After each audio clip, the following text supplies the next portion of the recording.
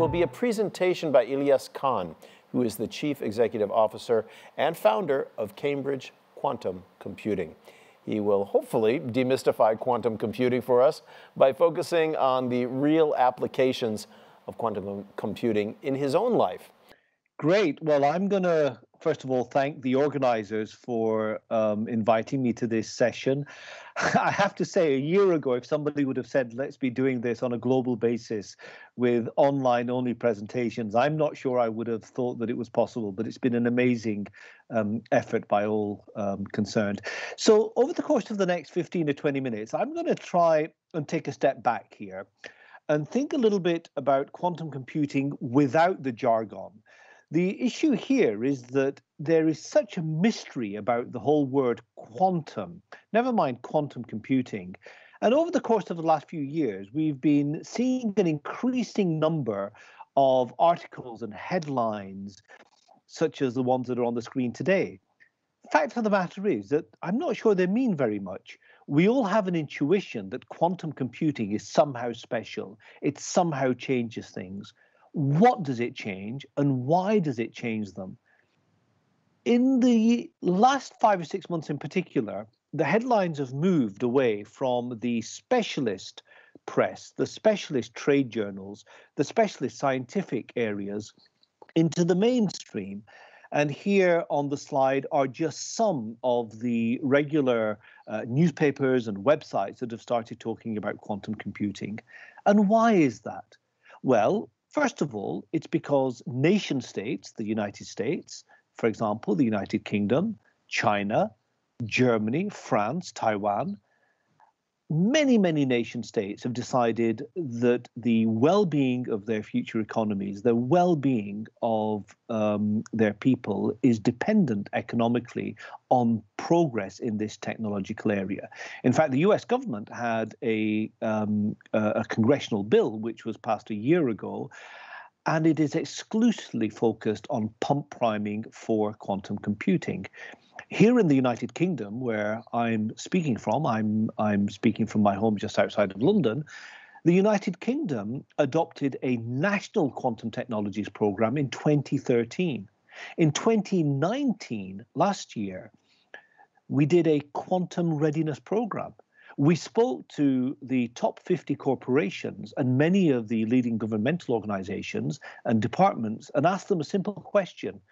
How will quantum technologies affect your current business plan? And not surprisingly, many of the people who were contacted didn't know how to respond to that. And the readiness program was a means to equip them to answer that question. Now, all of this is because we today have quantum computers. I'm going to avoid jargon today. I'm really going to avoid jargon. But every now and again, there are going to be some words and some phrases that I'd like you to get used to. 25 years ago, if I'd have said, let's Google something, or 20 years ago, if I'd have said, let's wiki something, nobody would have known what I'm talking about. Similarly, as we get into the era of quantum computing, various jargons will become more commonplace. We're currently in a situation where quantum computers are largely experimental. There's very little real-world usage today, but the rate at which they're improving is accelerating.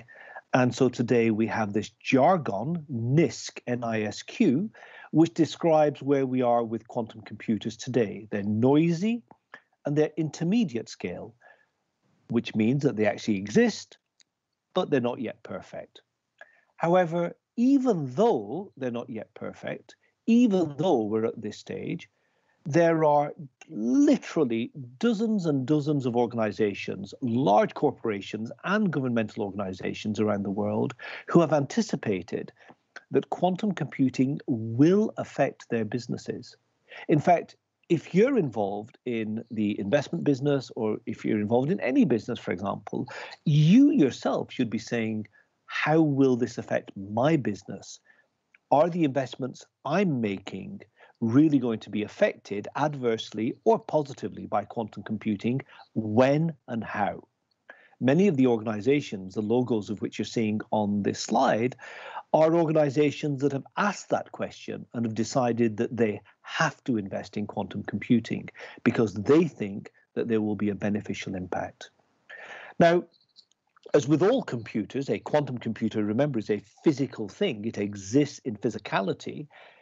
Advances will depend upon improvements in the hardware and, as we've learned over the last 50 to 60 years of classical computing, advances in the software and the algorithm side. And is that confluence of influence, that confluence of advance, that is the reason why there's so much excitement at the moment. In fact, I would have to say that in the last 4 months, there's not a week that passes when there isn't another advantage that's been found or discovered, another algorithm that's been discovered, or another use case that is being highlighted, which is on a track to becoming adopted for the real world. Now, what I'm going to do is spend a few minutes, we're not going to get too technical, on just going a little bit under the hood. What is a quantum computer? Well, it's a fundamentally different approach to computing. Quite often, people will try to describe quantum computers as being faster. In one respect, in many areas of use, they are faster. But it's not that they're faster. A quantum computer has been described as computing in the way that nature computes. And I think I'd encourage you to think of it, therefore, as a fundamentally different way of computing, as different from classical computing as classical computing was from mechanical abacuses. And that is not an exaggeration in certain areas. A quantum computer will not be universally adaptable for all the tasks we do. I can't imagine, for example, doing this call or this video on a quantum computer. But there are certain things that a classical computer simply cannot do. Now, the advent of this terminology, quantum computing, can be traced back to the end of the 1970s and the early 1980s. And at about roughly the same time, Richard Feynman, the famous American Nobel laureate, Yuri Manin, a Russian mathematician and physicist, and David Deutsch, who's a physicist here in the United Kingdom, came up with ideas that coalesced and became the basis or the foundation for a revolution that has really taken the computing industry by storm in the last few years, but has been on a slow boil for the 35 to 40 years before that. We have conceived of a quantum computer. We knew theoretically how to build one and why it would be useful to build, but it's taken this long, since 1980, 1979 till now, to actually accomplish something that works. There's a whole rich history and a lot of collateral that is available if you're very interested in knowing about quantum computing. Of course, to be technically proficient, like any area, one needs to be a specialist. And there is a shortage of people who are specialists.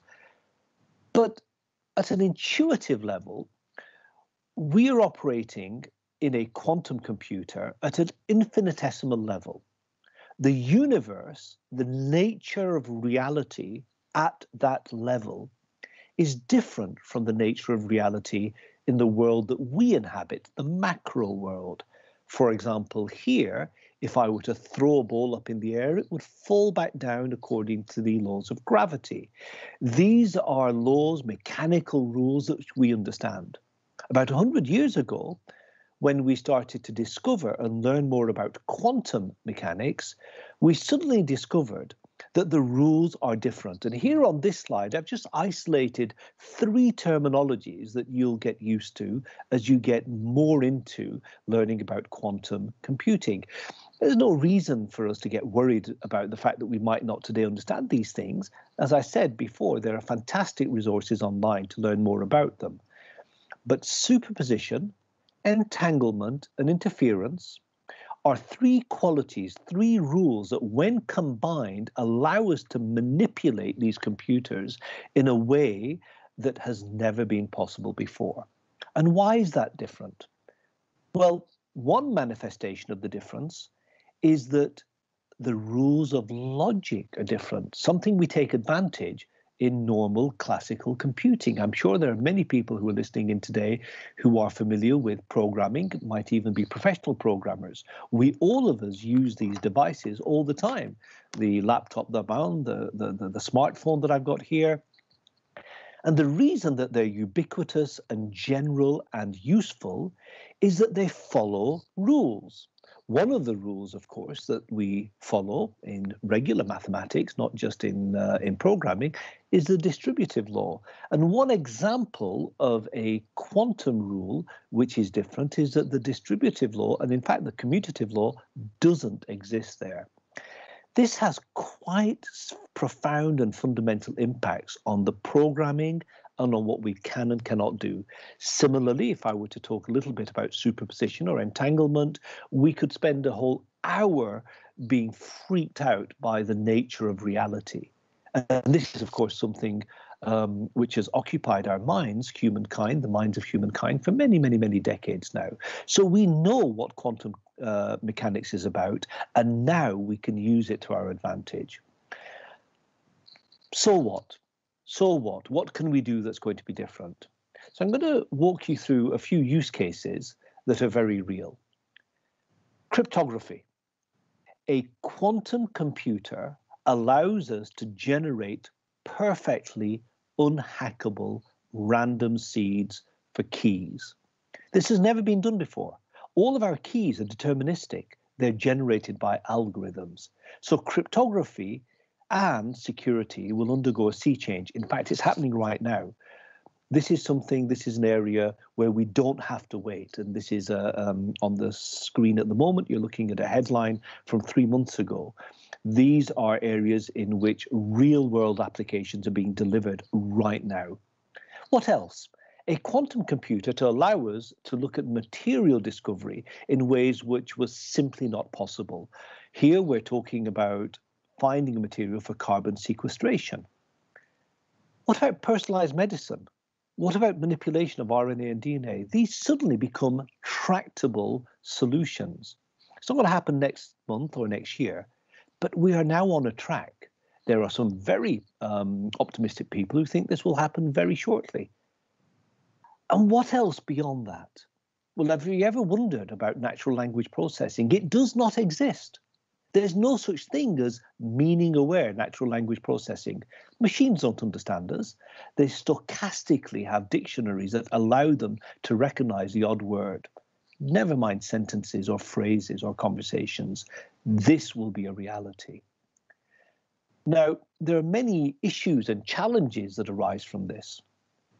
We, in my opinion, were asleep at the wheel 25 or 30 years ago when the internet arrived and when the advent of new AI technologies came about. And we're paying the price. Many of us are worried about the way in which there's an intrusion, perhaps, on our independence or our liberties. I'm not going to get involved in an ethical conversation here, but a quantum computer has an even bigger impact on humanity. This is as big a revolution in our lives as the Industrial Revolution was at the end of the 18th and the early 19th century. Are we ready for this? Remember what I said earlier. A quantum computer is a physical device. There are over 100 organizations around the world that are building or have built a quantum computer. Nation states are involved in a strategic battle to be the leader. There are many implications of what is happening. I am a positive. I think that these are positive implications. But we do have to hit pause and ask ourselves, what are the rules going to be? I'm going to stop there because I think I'm coming up to the end of my 18 minutes. But I want to leave you with a couple of points. There is no question that some of the largest incumbent organizations, from Alibaba to Microsoft, from Google to AWS and IBM and Honeywell, who are involved in building a quantum computer, there is no obvious leader. There's no nation that's an obvious leader. There's no company that's an obvious leader. It's a kind of hitting of reset. there's a likelihood that some youngster who's maybe 15 or 16 today in Sao Paulo or perhaps even in Manchester is going to come up with some algorithm that is going to change everything. This is an industrial revolution, the likes of which we have not experienced, and we, all of us, are living through it now. I'd encourage you to learn more about this because the impact of quantum computing is in the cycles that we are now making decisions about. Thank you very much indeed.